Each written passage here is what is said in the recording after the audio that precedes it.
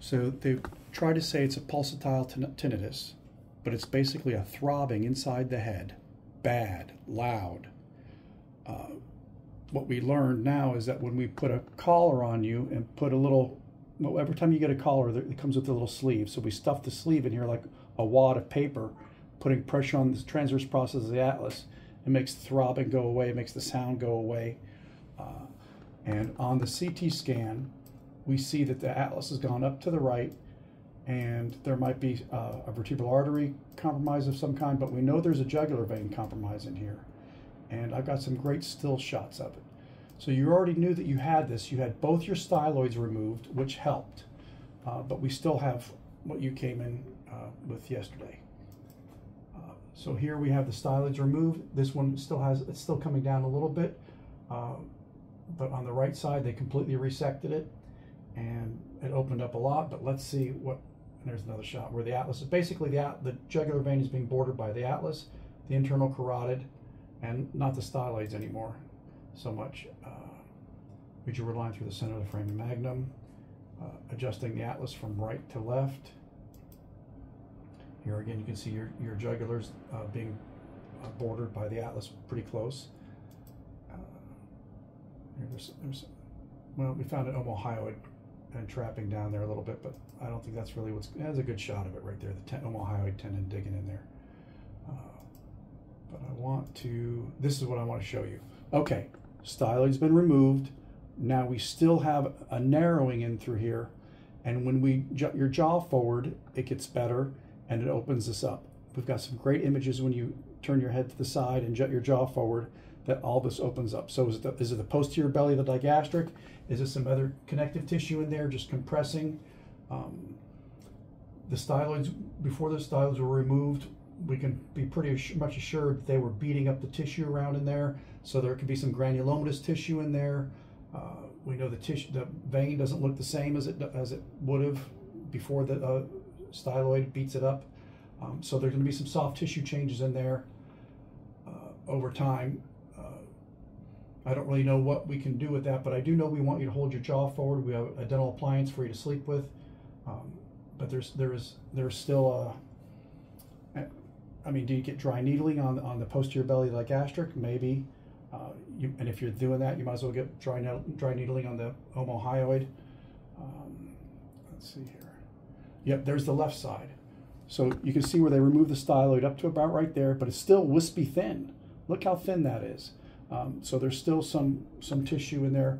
What kind of soft tissue work can we do in there? I think maybe some massaging, maybe breaking up some fibrous adhesions in there. I don't know. I think some work could be done there, but I think that's really what's going on. So when the atlas is out of place, we feel up in here. We feel all the muscles. The muscles are guarding and splinting and trying to hold the heavy bowling ball on. And then after we adjust it, the muscles relax. They occupy less space. Now, in your case, as soon as we put you upright, it seemed like your atlas slid right back out. And the x-ray we took after we adjusted you showed that it still is resistant to improvement. Although we got some symptomatic changes with neck pain and some other things, we still got a nasty sprain up in there. Oh, that's right, I forgot to mention. So this, after you had abdominal surgery, you woke up with this. So we've seen this a lot where they'll do surgery on something, and then when the person wakes up, they were in a funny position and the ligaments got compromised. And I'm not judging anybody, it just happens. So, and it could argue that your atlas has a tendency to slide up to the right real fast just because of your anatomy, and they had you in a position that allowed it to go too far. And so you woke up from the surgery, abdominal surgery, having these symptoms, and positional, you can hold your neck in certain positions and make the throbbing go away, or but that's really the main thing in there. Yeah, a couple more shots of that. Yeah, left head rotation goes up to the right pretty quickly. It's kind of already there. Here we are, left head rotation, jutting your jaw forward. Look how much space opens up in there. Beautiful. So there's a rule of thumb. If you can make it go away for a moment, you can make it go away forever. So since we can make it go away by you wearing a brace and moving the atlas, holding and supporting the atlas in the correct position, we know it's going to go. It'll go away eventually. Well, maybe you get prolo, maybe you get some advanced procedures up in there, but at least we know what it is. I believe jutting the jaw forward is going to help open up some of this. Now, we do think you might have an AV fistula. I think there's a good shot of that somewhere. We might have already missed that. Left head rotation. Oh, and this is a good shot where you've got some calcification in there where you've had some, it's kind of stabilized. And now that the styloids have been removed, you really aren't too loose in there, at least from the imaging that we did. Left head rotation. Left head rotation, not coming off too badly. Yeah. Right head rotation, you can see how the jugular opens up just because the atlas is coming off of it by right rotation. Right rotation, the atlas going forward on the left tends to put pressure on it. Right head rotation, even with right head rotation, you see how the atlas doesn't really slide too far up to the left. It kind of stays actually pretty much in the neutral position. Showing that. Right head rotation. That one was a little too much. Here we're showing, you know what, let's go back to that one. This was a little too much. With right head rotation, we're seeing the atlas come off of C2 a little too much. So avoid that movement. And here we see some bent spinous processes, T1, T2. So this is the carotid sheath, and we're saying that there's probably some damage in there. And that's why we're still seeing the jugular vein matted together, which opens up when you jut your jaw forward. And your symptoms get a little better there. There's the device we'd like people to wear.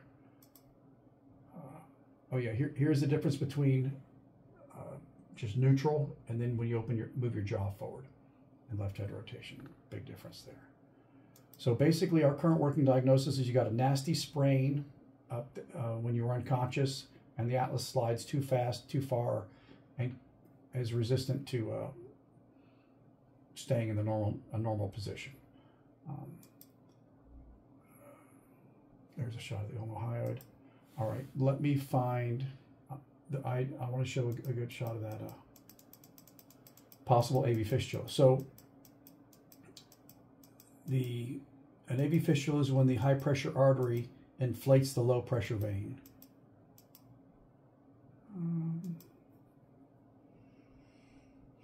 There's a shot of it there. And this was on the arterial phase. So when we ran the contrast through the arteries, this inflated pretty quickly. And then when we wait and do the venous phase, it goes away. Oh, there's a beautiful shot of it. That's on the arterial phase. So we got a vein really filled up there.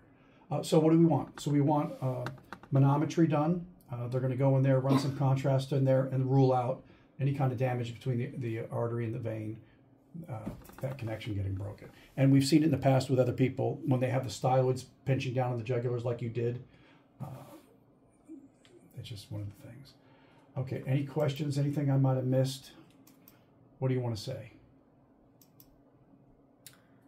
Also, when I am swallowing like any food, it also goes into my throat, and I feel how it's going like inside. You can feel it inside. So it goes into my ears. Okay. So that noise. All right. All right. And on X-ray, you didn't look that bad. The CT scan kind of shows it looking a little worse. Now, I don't know everything that's going on with you.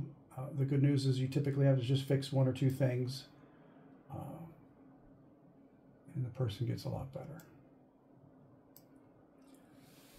Anything else? Okay.